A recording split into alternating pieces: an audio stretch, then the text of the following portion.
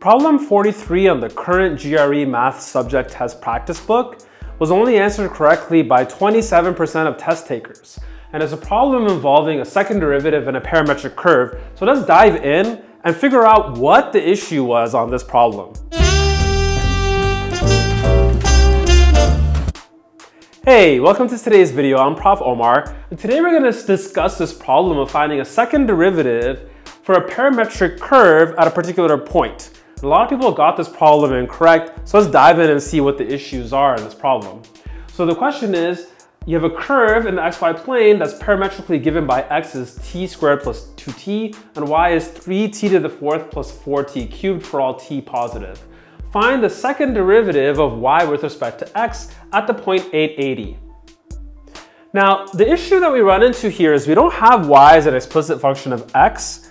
And honestly, when you take a course on multivariable calculus, it's hard to remember how to actually figure out what this quantity is. So I think the first thing I want to do is just fiddle around with differentials to really see what this thing is in terms of expressing it as derivatives in t. And then go ahead and try to figure out what this problem is all about. So we're interested in finding out what the second derivative of y is as a function of x. So let's start by first thinking about the first derivative. So we have y and x explicitly as parameters of a variable t. So we should rewrite this really as dy by dt over dx by dt. Now I understand this is kind of an abusive notation, but it's typically used in multivariable calculus. And it's a quick way for us to just get through this when we're working on the GRE Math Subject Test. So now we want to know what the second derivative with respect to x is of this function. So that's d by dx of dy by dx. And when you're on the test, it's hard to actually remember what this is, recalling it from multivariable calculus. So what we'll do is think about this a different way. Just try to express everything in terms of t, right? So here we don't have things in terms of t, but we can come close. We have d by dx of dy by dt over dx by dt, which we saw from this thing right over here. But this here is a function of t. It's not actually something we can differentiate with respect to x, but we can if we introduce a dt by dx. So what we really want to do here is differentiate with respect to t, but we can't do that until we multiply here by a term that looks like dt over dx, but that doesn't kind of make any sense because t is not a function of x, but we can divide by the reciprocal here and get dx by dt. So now the second derivative that we're interested in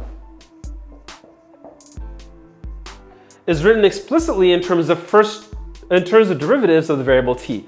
It's d by dt of this quantity here, which we calculate in our first step, divided by dx by dt. So I'm going to write this formula in the corner for us to use that we've developed. And again, when you're on the test, you want to try to massage your variables to get an explicit form like this in case you don't remember what exactly to do.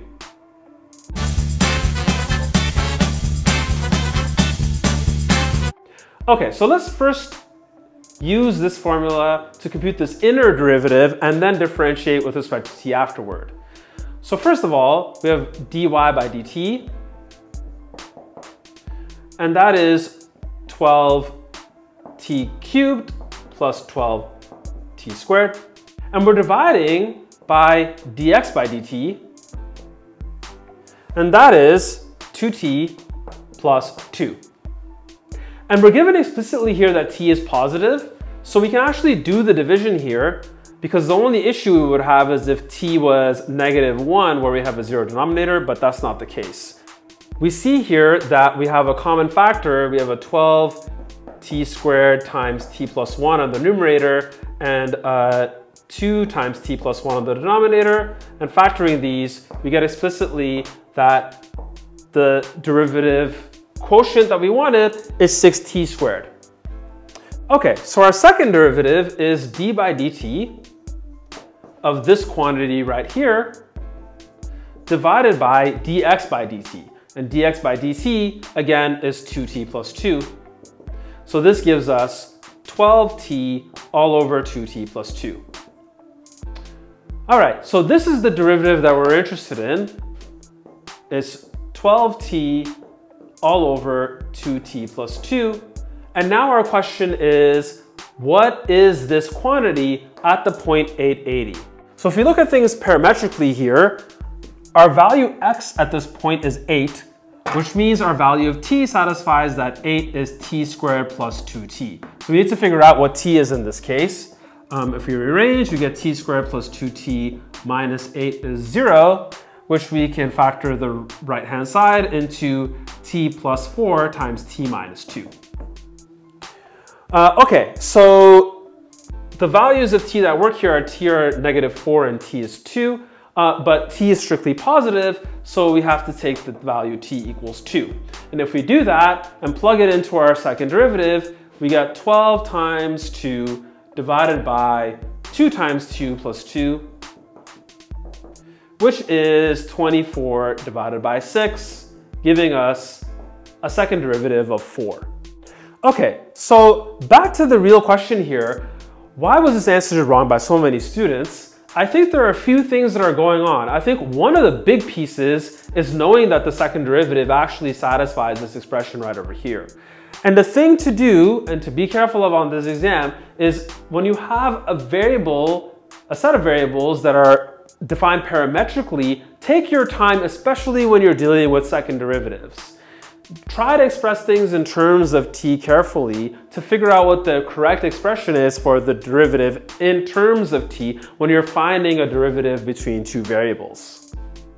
So I hope you enjoyed today's video. If you did, click the like button. If you'd like to see more videos like it, subscribe to the channel and click the bell button for notifications on future videos.